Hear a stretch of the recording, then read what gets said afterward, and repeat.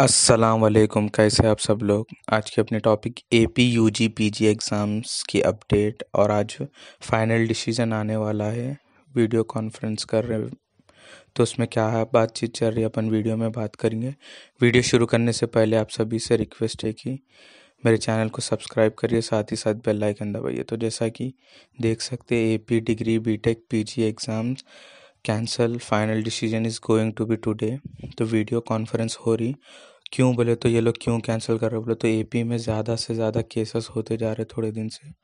तो UG PG courses को ये लोग कैंसिल करके प्रमोट कर देंगे बोल के डिस्कशन करने वाले हैं आज। तो पीजी के कोर्सेस क्या है बोले तो MSc, MCom, MTech, MBA, MCA और professional courses BTech, engineering, BCom. 2019-2020 में ये एग्ज़ाम्स नहीं हुए कोरोना की तरफ से।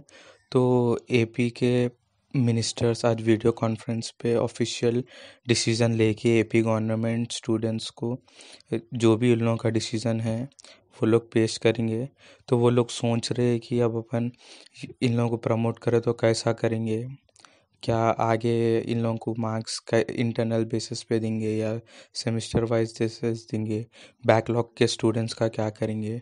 क्यों बोले तो 85% बैकलॉग स्टूडेंट्स है ना, तो वो हिसाब से वो लोग डिस्कस कर रहे। पीजी में बैकलॉग्स कम है, यूजी में ज़्यादा है। तो वो लोग आज फाइनल डिसीजन करेंगे, पूरे ऑफिशियल्स सर्स बैठ के वीडियो कॉन्फ्रेंस पे बातचीत चल रही। तो फाइनल डिसीजन आज शाम तक आएगा। अगर जो भी डिसीजन रहेगा मैं उसके ऊपर वीडियो बनाऊंगा। अगर आप नए हैं तो सब्सक्राइब कर लीजिए। 99% चांसेस है कि एग्ज़ाम्स कैंसिल होने के। क्यों बोले तो वहाँ पे थोड़े एरियाज़ में लॉकडाउन भी है, तो लॉकडाउन है तो एग्ज़ाम्स लेना मुश्किल है।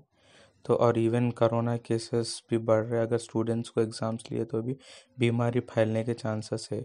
तो अपन यही होप कर सकते हैं एपी गवर्नमेंट से कि एग्ज़ाम्स कैंसिल करके प्रमोट कर दिए बोल के। और दूसरी चीज़ जैसा कि एसएससी एग्ज़ाम्स और इंटरमीडिएट ऑलरेडी वो लोग प्रमोट कर दिए, तो इंशाल्लाह ये भी प्रमोट हो जाएगा।